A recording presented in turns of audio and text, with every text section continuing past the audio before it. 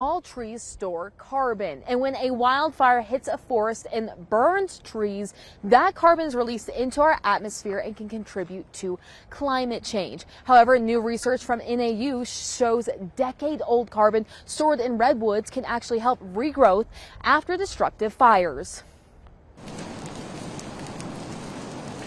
Oh, yeah, frankly, we were surprised too, because it seemed, kind of hopeful. It seems like actually a lot of these trees were quite well prepared for this fire event. The 2020 CZU Lightning Complex fire burned more than 80,000 acres in California, including 97% of Big Basin Redwood State Park, destroying iconic redwood trees, some more than 1,000 years old.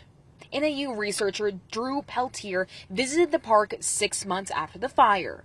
Trees were regrowing, and research found carbon was the reason why. The kind of key analogy here is carbon reserves are sort of like a gas tank for trees. So it's this big pool of energy that trees keep for later use. Redwoods are some of the few trees that use carbon for regrowth, which was created decades ago.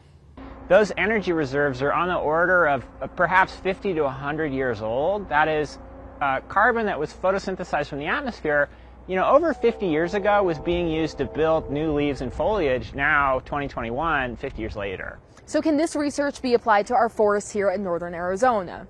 Kind of. He says while our signature ponderosa pines don't store carbon or regenerate the same way that the redwoods do, the overall consensus is that better forest management and reducing climate change can have a big impact on our vulnerable forests. In Flagstaff, as in much of the West, we have this legacy of sort of past fire management practices where our forests are very dense and perhaps overstocked in such a way that we have these really catastrophic fire events. What we can do is obviously manage forests, doing some of those thinning things that we talked about, but also just try and stop climate change so that trees are less stressed, these forests are less dry, they're less prone to burn at such high intensities in the future. Reporting in Flagstaff, Mason Carroll for Arizona's Family. It's good.